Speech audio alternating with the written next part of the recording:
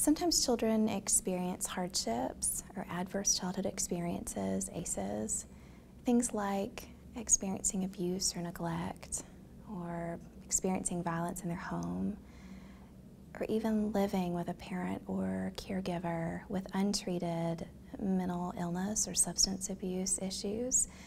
When that happens, these children can experience what we call toxic stress, especially if it happens over a period of time. And just like adults, children have big feelings too. So in those situations, they may feel things like worry, or feel scared, or sad, or confused even.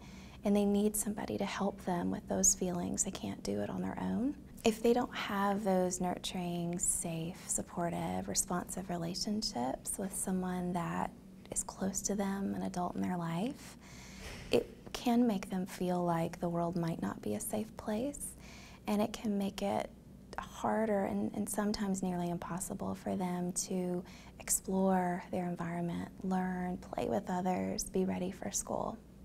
It's so important that we recognize those needs early, and we put those services and supports in place to help build or even rebuild some of those safe, nurturing, supportive, responsive relationships, so that that child can begin to feel like the world is a safe place and that they're going to be okay.